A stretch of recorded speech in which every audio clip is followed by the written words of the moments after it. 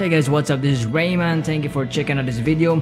Today, meron ako ibabahagi sa inyo paano i-run or i-install yung Netflix application sa Android phone na hindi suportado ng Netflix, ng current Netflix versions. So stick around guys, papakita ko sa inyo itong screen recording na ginawa ko.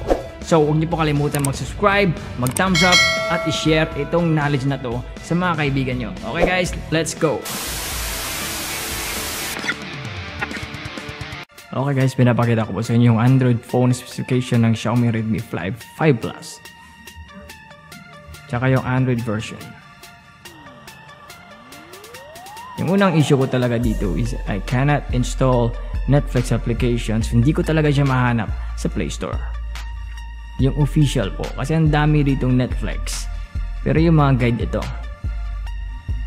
Hinahanap po talaga yung Netflix official application. As you can see, hindi ko mahanap. Wala po dito. So, ang ginawa ko, pumunta ako sa Netflix official page at hinahanap ko doon yung old version ng Netflix. Baka pwede ko ma-download. Pero unfortunately, dadalhin lang ako sa Play Store. So, may some sort of compatibility. So, nag-research ako. Ito, nakita ko tong link na to. At dito, sa frequently asked question na Netflix, nakita ko na may old version dito na pwede kong gamitin at i-install sa aking Android phone. So just click here to download the Netflix page. So okay, yun. Dinownload ko po yung old version ng Netflix na binigay ng mismong Netflix official page. Ay ito, downloading and installing. So setup nyo lang yung dapat i-setup ito. Mga security issues. So like this down, install unknown applications. So just follow the instructions and just enable it.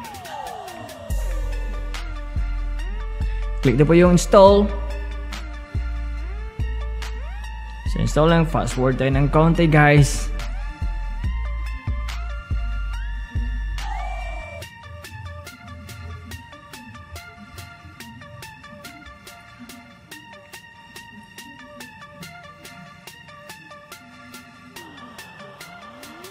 Okay, then click open.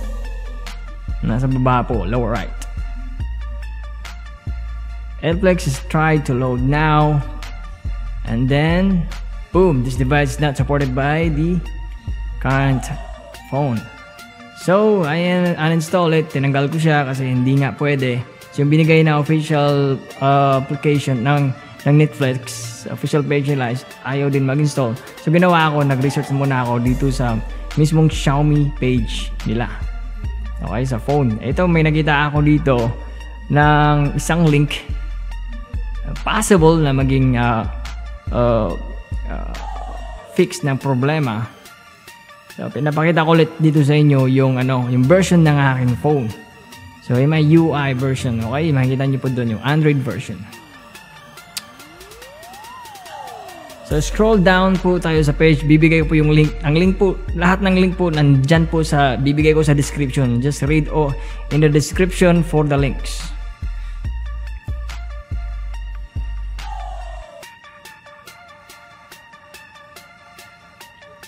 Ayan po. Let's scroll down. Click natin yun. Then I discovered that Netflix 4.16.1 build. Ito po ang nag-work sa akin, sa aking phone. So, it might work for you guys.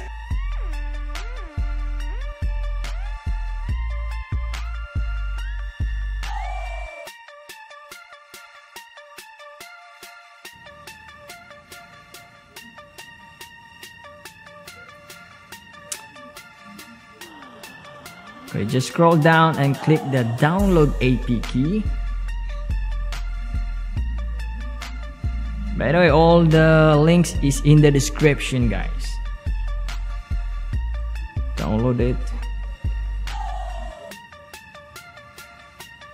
Once you've downloaded, install.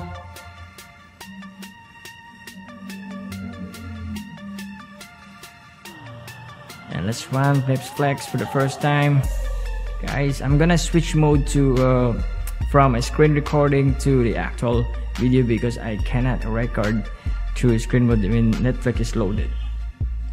So guys, papakita ko sa inyo. So wag niyo pong do not update. Just click cancel pag lumabas po. And then boom. Ito na po. Papakita ko na sa inyo. I'm gonna show you guys the Netflix that run through my cell phone right now. Natin. So, ito. Para to confirm guys na ito pa yung phone ang ginagamit ko. Tsaka yung version niya. Papakita ko ulit yung version ng phone. Yan. Sabihin yung di ba? So, papakita ko lang sa inyo. Yeah, afterwards, close it. Stop on Netflix. There it is guys. Already installed Netflix in my phone, which is not currently supported by the new version of Netflix. Pero ito guys, na-install ko na po siya. Hopefully this video will help you guys. Don't forget to subscribe to my channel, hit thumbs up, and the bell icon guys for my next video. So guys, thank you for watching and I will see you next time. Bye.